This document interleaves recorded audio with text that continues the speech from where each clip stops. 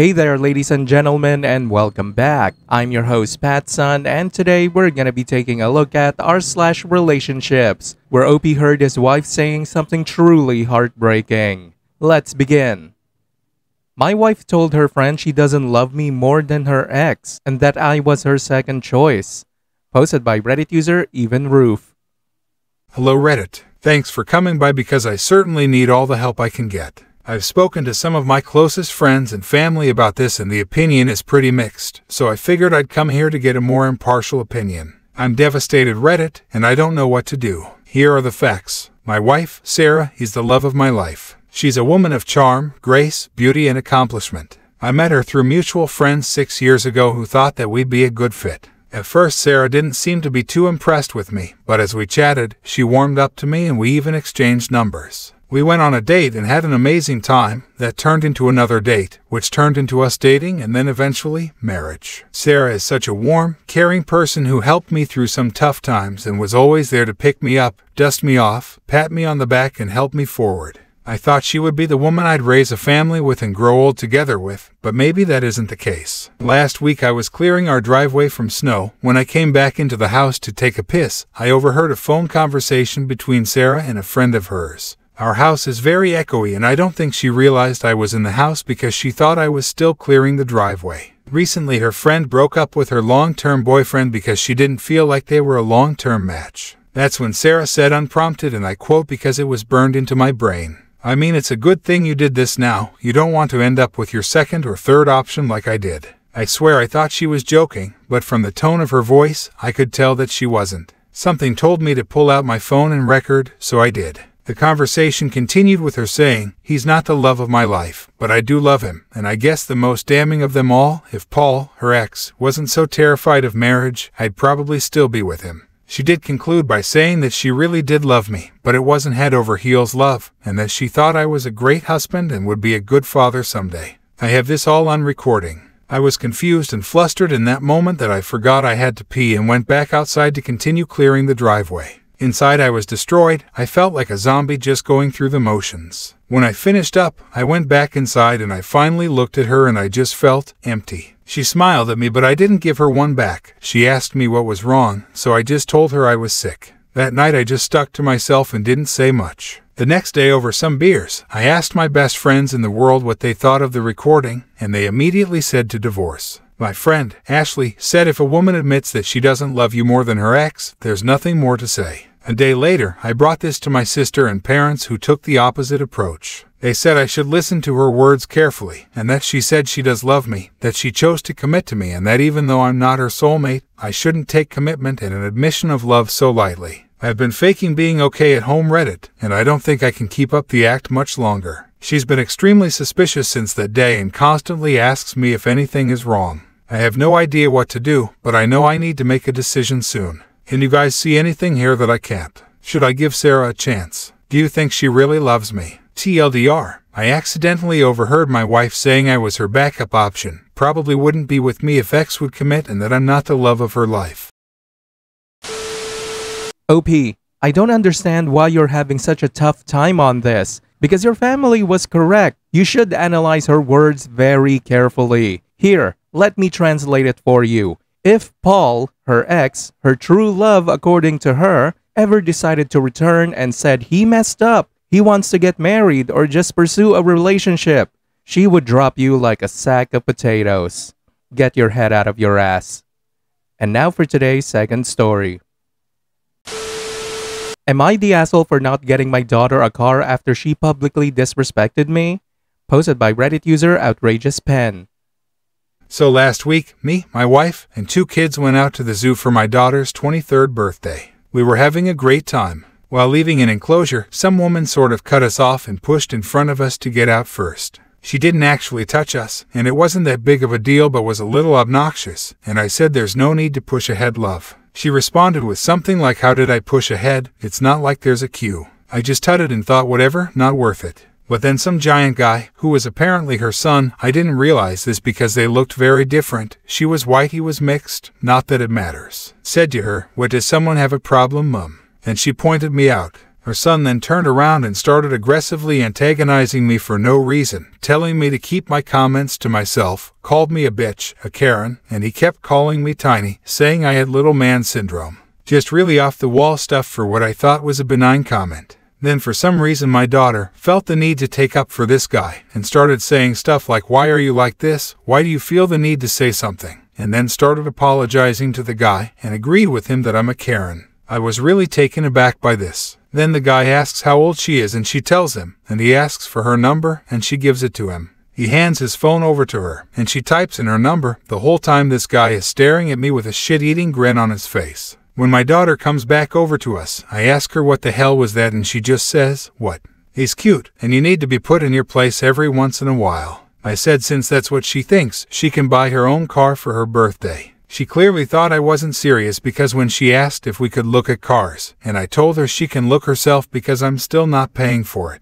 This has divided my house, with my son taking my side, saying she was out of line, and my wife saying it's not worth ruining my relationship with her over. I feel like if not getting her a car as punishment is enough to ruin her relationship with me, then I probably spoiled her too much anyway. She already has a car that I bought her 2 years ago which works fine, so it's not like I'm exactly depriving her. Am I the asshole? I am at work on my lunch break right now, so I can't really reply. I have skimmed the comments and will address a few things I feel relevant. The car I bought her 2 years ago was a runaround Fiat 500, second-hand. It is in fine shape but not exactly the nicest car. I had promised my daughter an Audi as my son is going traveling for his 21st birthday, which I am paying for. The car she wanted was roughly the same cost. She doesn't live at home. She hasn't since she moved out for university at 18. I don't feel like I am a Karen, but I'm not shy to speak up and complain if I feel I must. If people are rude or something is not up to my standard, I will happily say something. I realistically couldn't beat up the 6'4" or whatever 20-something-year-old mouthing off to me. I am 47 years old and have worked an office job for the last 20 to 30 years and have a bad back. Now for OP's first update. So I got home about an hour ago and my wife called me into the room to talk. She gave me an ultimatum. She said I can either swallow my pride and buy my daughter the car, or she will buy the car out of her own money. My wife doesn't earn as much as me, but still has a well-paying job and can afford it. She said that everyone is sick of my attitude in public, that every time we go out, I get in some sort of altercation or disagreement with someone over some petty shit. I think this is a gross over-exaggeration, but my wife showed me texts from my daughter asking if she can go out with just my wife because I always do something to embarrass everyone. My wife refused and defended me, saying that's not true, and that's why when I got in that argument, my wife said nothing about my daughter's actions. She said she isn't going to punish my daughter because I can never keep my mouth shut, especially when my daughter said she didn't want me there because something like this would happen, and she defended me only to be made to look like a fool. She says that my daughter barely likes me as it is, and if I do this, I shouldn't be shocked when she stops talking to me completely. I asked my wife if all I am to my daughter is a piggy bank, and she told me to stop playing the victim. She said it's up to me what I do with my money, but my daughter will be getting the car one way or another, so I can either make her hate me for no reason, or I can swallow my pride and get her the car myself. I don't really know where to go from here. Now for OP's second update. Sorry I didn't really respond, a lot happened yesterday. After everything I called my daughter in over because I wanted to talk about everything. My wife said to just let it go, but clearly everyone had a problem with me that I didn't know about, so I wanted to get to the bottom of it. So I waited for my son to get home, and my daughter drove round a little later. We all sat down and decided to talk. I started by doing what many of you suggested, and asked for actual examples, rather than just accepting their word for it, and honestly a lot of it sounded ridiculous. The fact that I sent back a steak twice because both times it was undercooked, as if it's a crime to want a 180-pound steak cooked correctly. The fact that I argued with someone who sat in our assigned seats at a cinema even though it was nearly empty. Again, as if it's a crime to want to sit in the seat I paid for when there's dozens of other places for these people to sit. And other equally silly things which I can't be bothered to get into and don't even really remember as a result of the insignificance of it. Despite me thinking that it was all ridiculous, I said I would do my best to be a meek pushover in public if that was the only way to get them to like me, and that I would get the car on one condition, that my daughter hadn't actually texted the guy who abused me. I asked to look at her messages, and she said not to even bother, because she had texted him and I didn't have the right to control who she talks to. I said that is true, but I do have the right to spend my money on whatever I want, and I'm not getting my daughter a car. She has one that works fine, and even if I am an ass in a situation where her family is getting threatened, she sided with the aggressor and then doubled down on that, and that is unforgivable. My daughter blew up at me and said that I am a petty little pig-headed man with a Napoleon complex, and that all the money in the world hasn't stopped me from being a fucking loser. I said, oh yeah, because the guy who screams at old men is such a winner. And she screamed at me that I'm not a victim, and then something about how cathartic it was to watch someone stand up to me, and that how the second he did, she watched me shrink back into the little bitch I'd always been growing up. That was the last straw. I told her to get out, but she doubled down and told me that my wife had told them about me being bullied growing up, and that was why I am the way I am. I saw my wife turn pale as a ghost at this comment. This is something I confided in her in private. Clearly this is why my daughter stopped respecting me. Obviously, I wasn't cool enough for her or whatever. I was speechless, but my daughter carried on.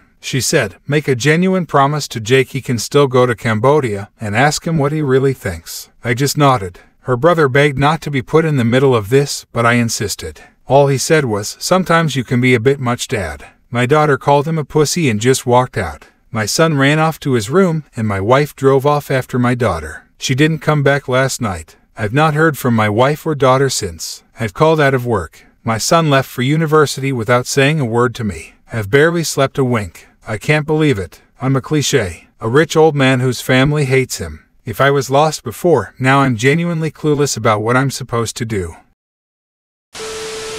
And now, for OP's final update. Everyone has been asking for an update, so here it is. Though there isn't really much to tell. My daughter blocked me everywhere since she left. I did go to reach out but saw she had blocked me. I haven't heard anything since. My wife is staying with her parents and is refusing to come home unless I agree to individual therapy and family therapy, which I'm still refusing because I feel it is a waste of time. I know myself and I know my mind. So would I like to complain sometimes? That doesn't make me mentally ill. My son and I are probably the biggest update, I guess. We are falling out hard. He is blaming me for tearing the family apart by being stubborn. He says I drove my daughter away, and I drove my wife away, and I'm going to drive him away too unless I try to make it right with everyone. He is mainly mad at me for refusing my wife's demands to therapy. He is still living at home, as it is close to his university, but he says that if I'm not at least trying to make it right by the time he finishes, he will leave and not look back. It turns out the reason his sister called him a pussy is that he actually agrees with her more than he let on.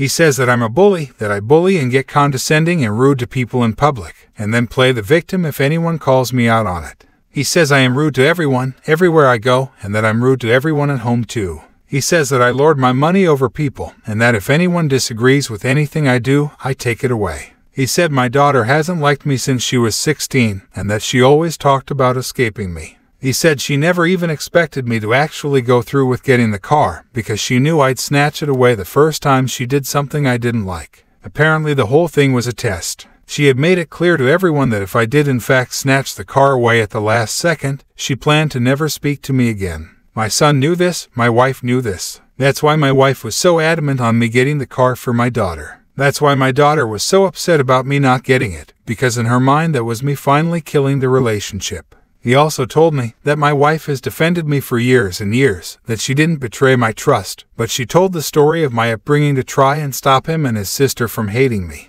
He said my daughter has openly said she should leave me for years, and that my wife always told her off for that, but now I've finally pushed her away too. He admitted he never thought she would ever actually leave me, but said he's proud of her for standing up to me finally. He also said he doesn't care if I take away his birthday trip, that he wants me to fix the family and that is more important than some holiday. I've decided I'm not going to take away his holiday, as that would probably just give them even more ammo against me, but I'm also not doing therapy. They may need therapy. I don't. I am fine with who I am. I like myself, even if they don't. That's basically it. OP, you are one stubborn man, I give you that. But honestly, I do kinda agree with your family. You sound exactly like a Karen. If your entire family is telling you that you're the problem, then you probably are. Look man, you need to see a therapist. You may have some underlying issues here because of the bullying from your past, but your family isn't innocent either. Get a professional to weigh in on this. Clearly, your wife betrayed your trust by spilling a very sensitive information, and your daughter is a 23-year-old entitled brat. God damn, what a joke of a family unit. Viewer support is the best way for me to remain independent and continue bringing you these daily videos, which will always be here on my channels for you to watch absolutely free. So please consider subscribing to me on Rumble and on YouTube. Both will be linked in the description box down below. Thanks for listening, everyone. If you even somewhat enjoyed today's story, make sure to give this video a thumbs up, and if you really like it, consider subscribing to PattSun to never miss a future upload. Stay strong.